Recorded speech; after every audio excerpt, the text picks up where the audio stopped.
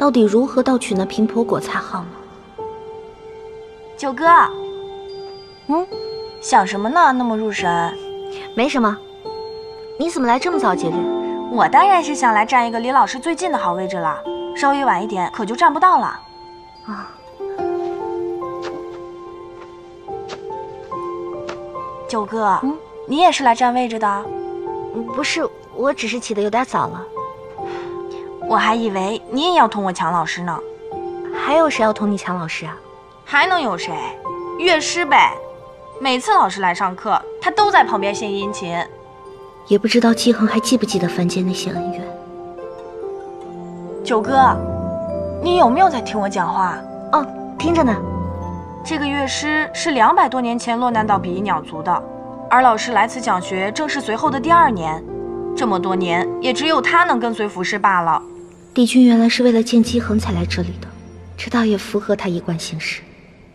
老师特意将这堂茶席课摆到水月潭中，且让一派东色的水月潭在2、3日间便焕发浓浓的春意，真是品味卓然。什么事情越花时间越要耐心，他就越有兴趣。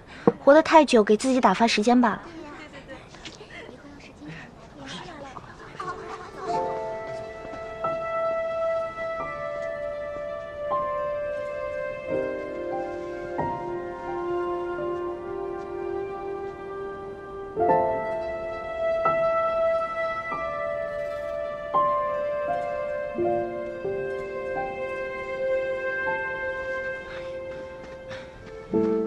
小燕，快点坐啊！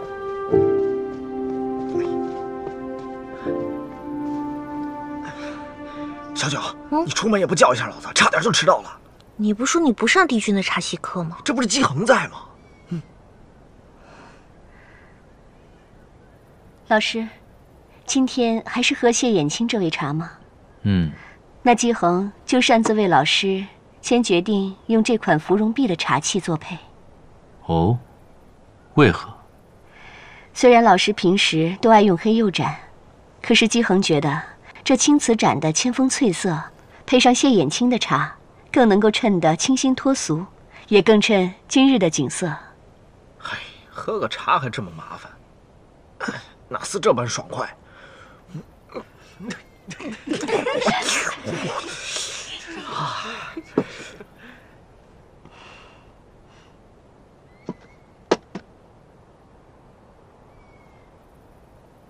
饮茶之道，精髓在煮。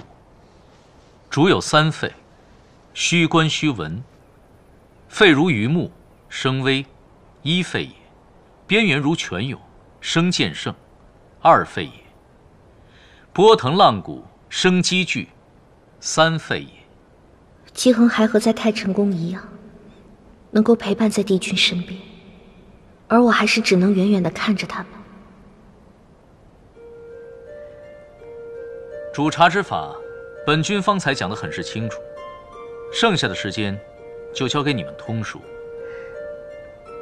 老师，姬恒有一个提议，不知道当讲不当讲？无妨。不如我们来场斗茶比赛吧。老师您做评判，让众学子斗茶。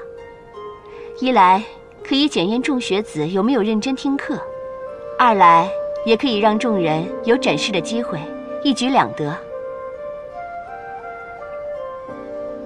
好。小燕，咱们俩一组吧。啊？你不是一向跟九哥公主交好，干嘛不跟她一组啊？我知九哥不善茶艺，定不会与他做对手。行吧，反正我跟谁比都是输。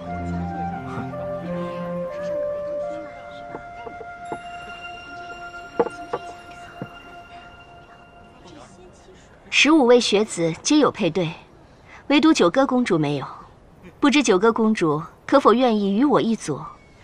不公平，谁都知乐师茶技超凡，九歌初来乍到，怎会是乐师的对手？我的茶艺也是老师教的。说来，我和九歌公主都是老师的学生，学生之间互相切磋，又有什么不可呢？再说了，九歌公主还没有表态呢，节律郡主又何必操心呢？好，比就比，我不怕。那好，那由我和九歌公主先开始了。